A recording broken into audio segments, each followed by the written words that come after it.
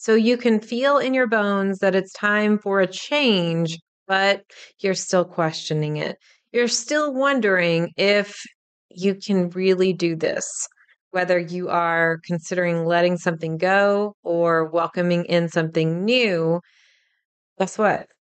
We go through pivots in our business, pivots in our life, pivots in our relationship, and pivots in our routine. And the best way to navigate this is through our intuition. So I'm going to be helping you avoid hitting the spiritual brick wall by giving you some signs that it's time to pivot following your intuition. So stay tuned.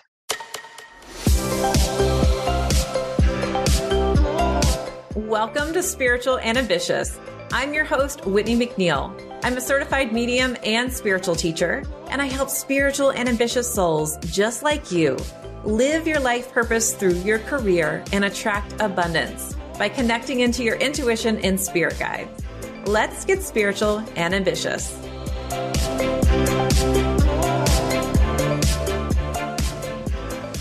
New years, new cycles. That's been the theme so far this January. But throughout our lives, we actually go through pivots and changes.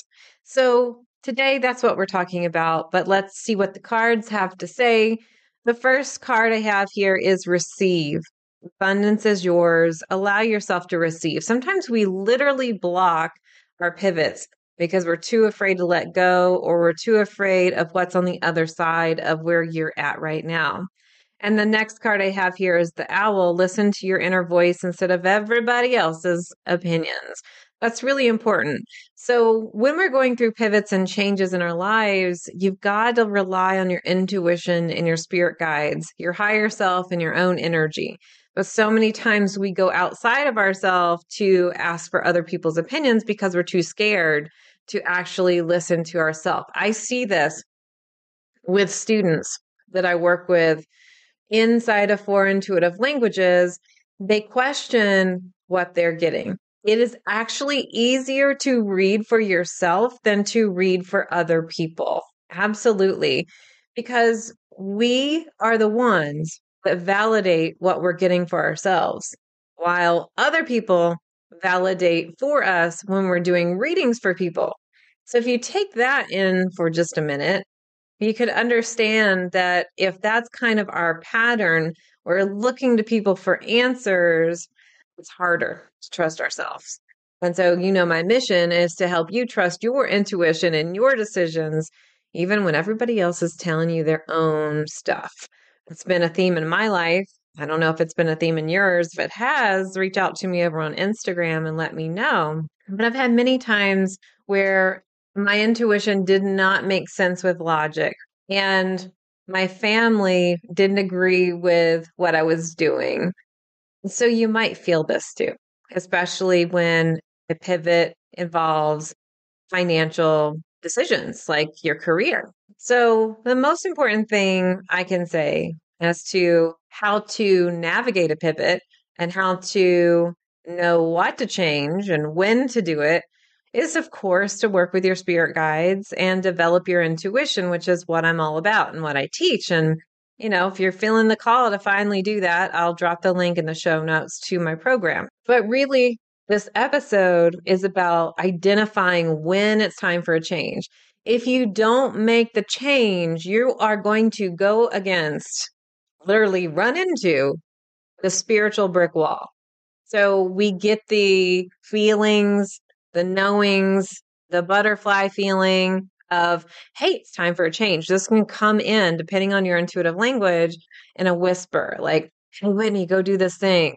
It also can sound like your inner reading voice, which is what happens most of the time. So maybe you're sitting there and you're in your bed, or you're just zoning out and you get this, it's time for a change. It's time to do X, Y, Z. Well, that is your intuition talking to you. But maybe right before you wake up, right before you fall asleep in your meditation, when you're talking to spirit guides, you will see like a big red light, or you'll see a stop sign, or you'll see a pivot in a road, or you'll see something you need to be doing. And that will come through in clairvoyance. Maybe it's a feeling. Well, I just know something's going to change and I just don't want to have to go through it. I just don't want to do it. Well, then that's the empath talking to you. And the channeler, it comes with your body. And I get this so much.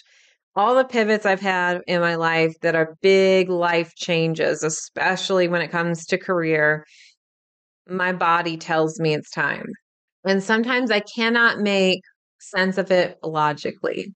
My throat will close up. I have gotten sick before where I have to take time away. And it's really important to listen to that. And I know I'm coming up against a pivot again. This entire year, I have really focused on my health and doing much better, by the way. Like seriously. So just a side note here, if you're someone that has allergies, an autoimmune issue, Dr. Brooke Goldner, you can look her up. I've been doing her smoothie diet and my blood work came back fine.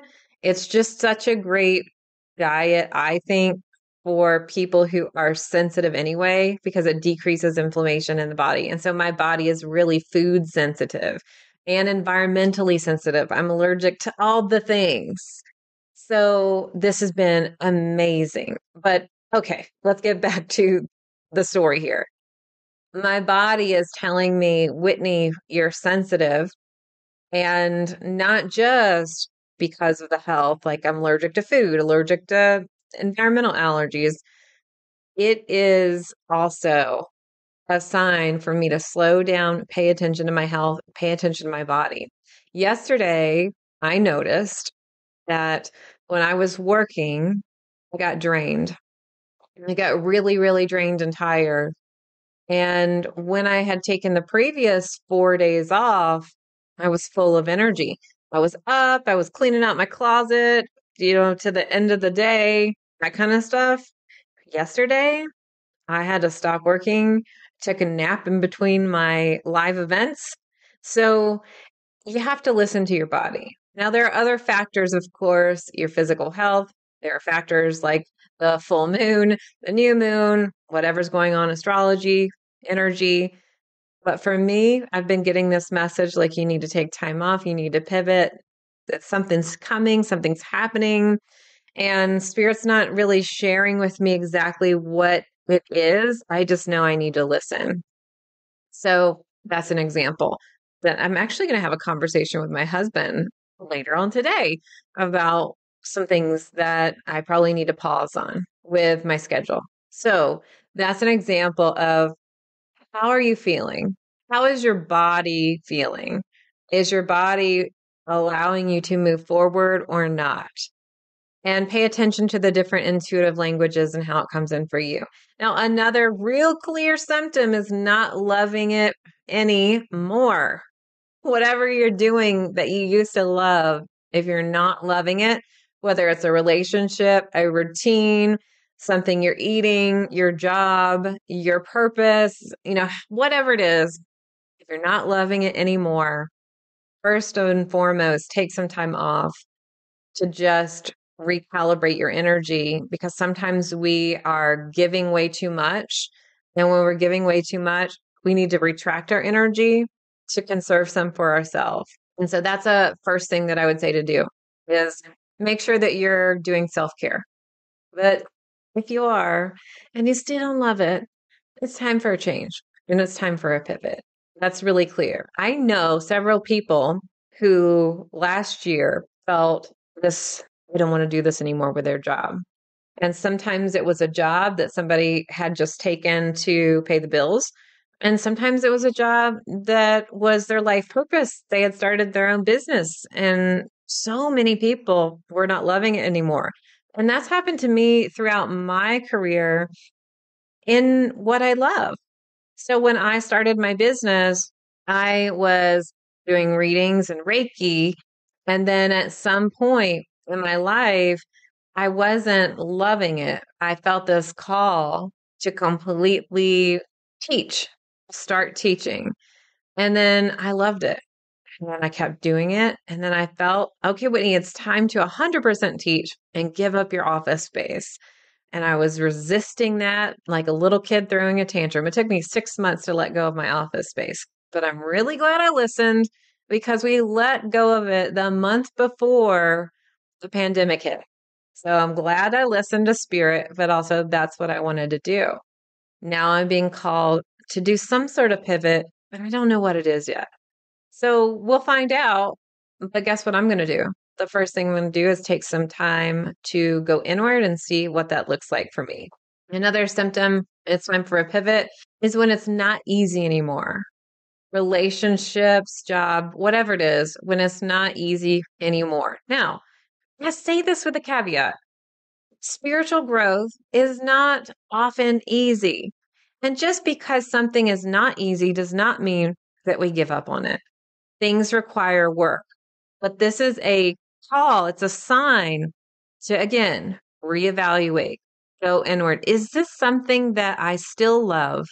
Is this something that I still feel called to put energy and effort into? And if it is, then find a solution to work past it. Just because your business or your job or your relationship has speed bumps does not mean it's not meant for you. I really detest the excuse of, well, if it's meant to be, it'll be meant to be and it'll just be easy. I'm like, no. If you want to expand your energy and you want to grow spiritually, it's not always going to be easy, but it can be a trigger, a sign for you to just reevaluate. Do I still love it? Okay, if I do, then I'm going to put the work into it. Do I still want this for myself? So, for instance, let's say you want to write a book and you are coming up into hurdles with writing the chapters, or you're coming up to hurdles with finding an agent, or whatever it is. Well, ask yourself, do I still really feel it is my soul's mission, my goal, my intuitive hunch, whatever you want to call it, to write the book? If it's yes, then continue forward. If you feel like that's too much work, reevaluate. Well, how much is this worth to you? Because if it is worth something, then keep going. But if you're like, my priorities have changed and shifted, and now other things are more important to me, then hey, guess what? It's probably time to leave that. And it's time for a pivot. All right. So let's talk about more symptoms and signs when we come back. It's the new year and it's time to set those intentions. I know that we get to a place where we feel like, oh my goodness, I feel like I'm on my spiritual path. Now, what the F do I do?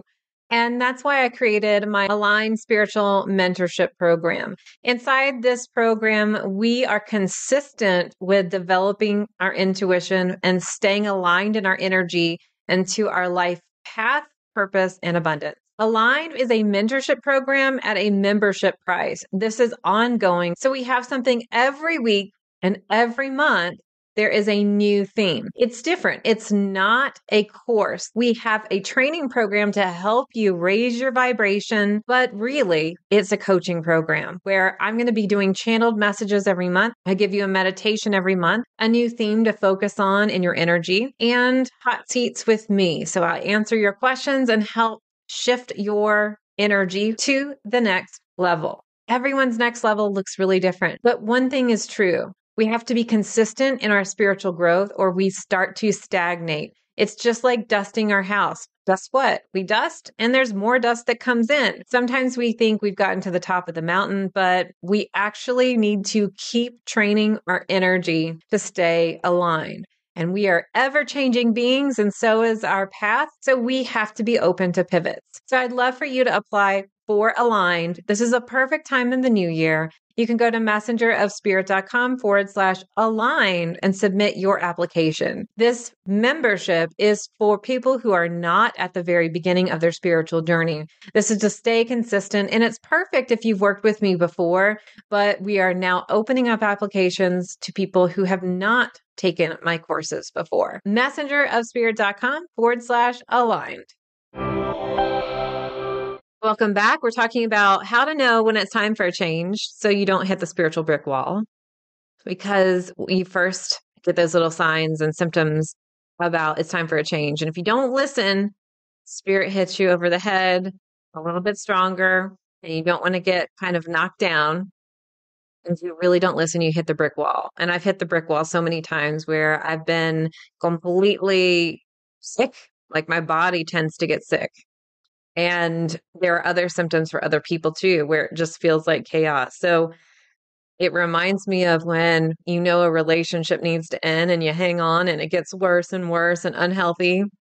That's the same thing for anything. And everything is a relationship. So this is kind of like, hey, let's talk about how to identify when a relationship is unhealthy. But really, I'm talking about a relationship with all the things. So we've talked about feeling and in your body and how it might come through for your intuition, not loving things anymore, and when it's not easy. The next symptom is you literally will get messages from your spirit guides, which pretty much goes with the first thing I said. But if you are one of my students, I ask you to talk to your spirit guides 5 to 15 minutes each day. And you might be getting the same message over and over. And maybe you're pulling oracle cards and your messages are like, stop, pause, don't do this.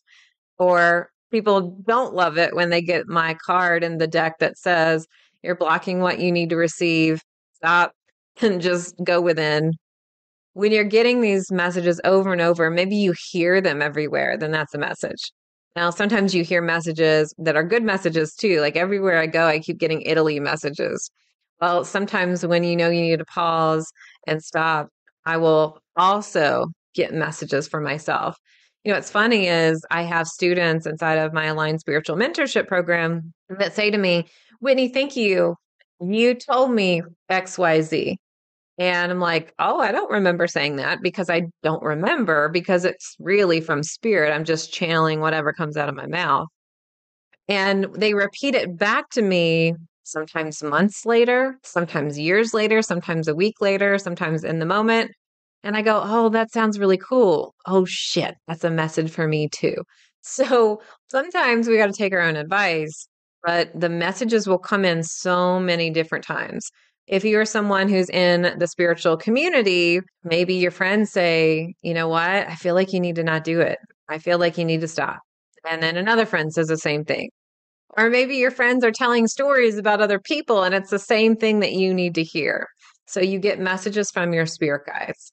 Now, another symptom that's really easy peasy to recognize is you are drained and tired when you're doing the thing. I kind of alluded to this earlier about me being drained, but I'm going to give you a different example. I am an introvert, but sometimes people will kind of look at me funny, like, well, you got to be an extrovert. I'm like, no, I'm like a extroverted introvert. So when I am out and feeling aligned in crowds with people who are similar vibration, and we're talking about something and it's just really harmonious and I feel really lit up in the moment. But guess what? I get really tired and drained. So the other day, I had 4 appointments. I had a meeting with my team. I had a Q&A session in one of my programs. I had a podcast interview and I had an interview for a summit. And in between the last couple appointments, I was dead tired, so drained, so ready to just go to sleep. And I said to my guides, well, I've got an hour in between these live events. So I'm just going to do some of this work. And they were like, no, you have to conserve your energy for this last extroverted event if you want good energy. And I said, but I'm not using my voice. I'm not recording a podcast. I'm not recording a meditation. I'm just writing. And they're like, Whitney, it's a throat chakra energy. You're expressing yourself. But even if it wasn't, you need to go rest. So I listened, but I was reflecting. And what I reflected on was what no longer needs to be in my schedule are 4 events on Zoom or where I'm speaking. And even furthermore, the message I got was you really only need like maximum of 2 of those a day because I'm primarily an introvert and my energy gets drained. The great news is when I'm there live, whether I'm being interviewed for whatever or being live in one of my communities and doing coaching and mentorship, I feel lit up in the moment because I love these people and I love the audience and I love the message that I'm sharing. But I am seeing that my body is like, even though you love it, you need to do something different. Your routine is not working for you. You need to change that routine. That's an example of how I said, wait a minute, my body is tired. What does this mean? So I had to go through, do I not like the job? Do I not like what I'm saying? Do I not like the people that I'm with? And it was like, no, you still like your job. No, you still like the people. No, you still like the message. It is just the amount of extroverted tasks in your day. Like your social battery is drained. I was like, okay. So that's what you can do is reevaluate. Now here's another fun one. It's not really fun, but we can look at it and think it's funny afterwards. It is when your inner child throws a tantrum. And I have done this so many times. So I am a channeler. I have all the intuitive languages, but my channeler is the second. My first is the clairvoyance. So the seer, but my second is channeler. So claircognizance. And my body is very intuitive and very sensitive too. And when I used to do one-on-one appointments on the phone, especially, and sometimes in person as well, my body wanted to just get up and walk out. Just walk out, go outside. And in between appointments, I'd let myself do that. But I threw a tantrum like inside. And I was like, I don't want to do this anymore. I don't want to do it. I hate it. This sucks. I don't want to be here. And I had to go, what is wrong? Like, I like giving readings. And when I'm giving readings, I feel great and amazing. And every time after I'm done with my Reiki session or my reading, I felt lit up and peaceful and good. So I had to really go, well, what am I not loving about this? What is not working for me here? And so one of the messages was the stuff that I am doing every day. I'm packing too many things in one day. I'm packing too many extroverted activities. So same message, but I had to really reevaluate and say, well, what else is going on? Like, why am I throwing a tantrum? Another message was, all right, you're throwing this tantrum because you need more free time in general, not just in your day, but in your week, in your month. Like you need to have more fun. You're being too serious, too regimented, too scheduled, too routine oriented. It's like, okay, but guess what? I did those things and it still didn't feel like that was right. And one of the reasons is because I had been getting messages from my spirit guides. It was time to go full-time teaching. So guess what? I eventually finally listened because my throat shut down and I wasn't able to swallow and I wasn't able to talk. So I said, all right, guess I'm not going to be doing any readings anymore. So I needed that last nudge, but I hit the brick wall. And I don't want you to have to do that. But that's an example. And that was in one part of my life. And guess what? That part might be changing. Maybe I go back to readings. Maybe I go back to appointments. Who knows? I am starting to feel that connectedness, like I want more connection. I don't know what that looks like yet, but you've got to listen. And I'm just giving you examples from my life because when we do that, we start to get to the bottom of it. And I have some clients and students that do the same. So with people that I've coached, sometimes they say, no, Whitney, I keep getting this message over and over, and I have to remove XYZ in order to see the other side. And I was talking to one student, and she was saying, I need to quit my job. I've sat with it for a while because I can't see what's on the other side until it's gone. It's like a huge block in my path. So who knows what it will look like for you? So the last symptom, you are negative about everything. Your vibration has gotten lower and you feel grumpy. Your vibration is not as high as it used to be. What do I mean by this? A high vibration is joy, happiness, fun, laughing, lightheartedness. You don't get mad very quickly, that kind of vibe. When something is really dragging you down, it means it's a lower vibration. And if you're around something enough, your vibration is going to lower too. If you find yourself quick to anger, if you find yourself complaining, if you find yourself kind of being entrenched in the gossip, being in this place of resistance, being in this place of argumentativeness, whatever that looks like for you, if you feel negative, it's time to reevaluate and probably time for a pivot. That negative feeling can also go with a tantrum. So sometimes I knew I was, air quotes here, supposed to work. And I was like, no, I'm going to sit on my bed and I'm going to binge watch whatever I want on Netflix. If I knew I needed to eat healthy, I'd be like, no, I'm going to eat my chocolate. So it's like this tantrum. And then sometimes that tantrum can be also combined with negativity, but negativity can just live on its own where you are not a happy person. I know that firsthand with my family. And if my family's not happy with their job or whatever's going on, even though it may have nothing to do with my relationship, when I see them coming in a lower vibration, it then does affect the relationship. So sometimes it shows up as little arguments between friends or family members, but it's really nothing to do with your relationship. It's just that person's in a more negative mindset and something needs to change around them. So let's just recap real fast.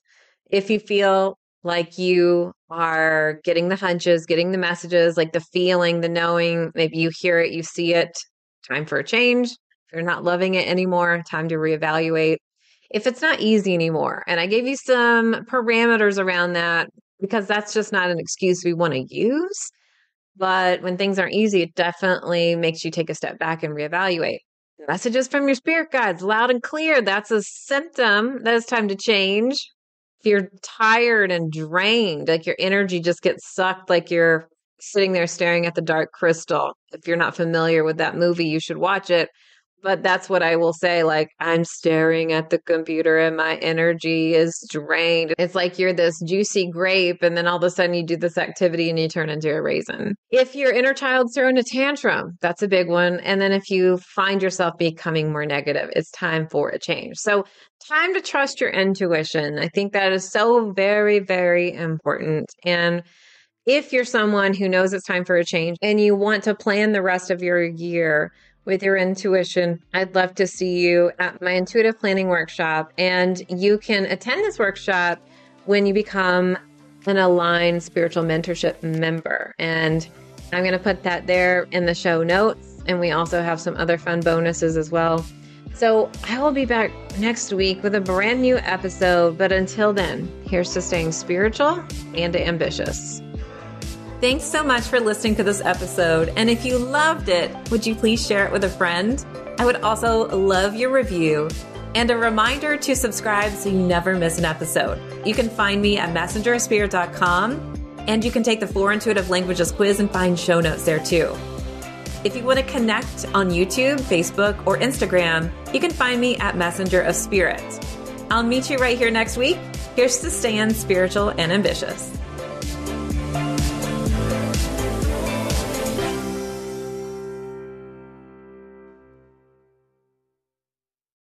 This podcast is part of the Sound Advice FM network. Sound Advice FM. Women's voices amplified.